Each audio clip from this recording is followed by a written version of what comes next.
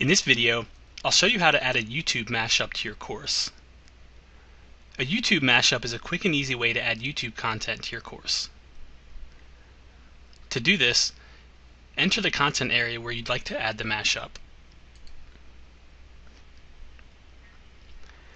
Then, making sure that your edit mode is on, hover over the Build Content area and select YouTube Video.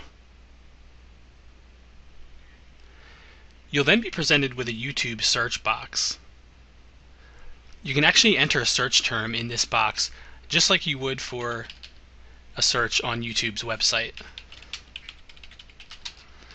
So go ahead and type in your search term. You'll then see a list of search results.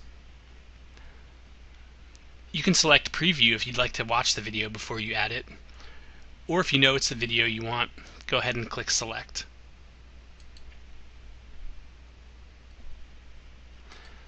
You have the option for changing the name, or you can just leave it to the default name of the video.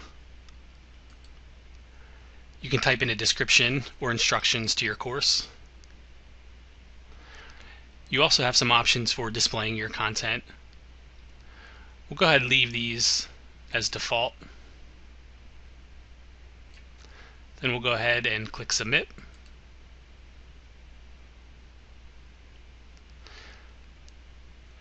Students can then watch the YouTube video directly from within their course.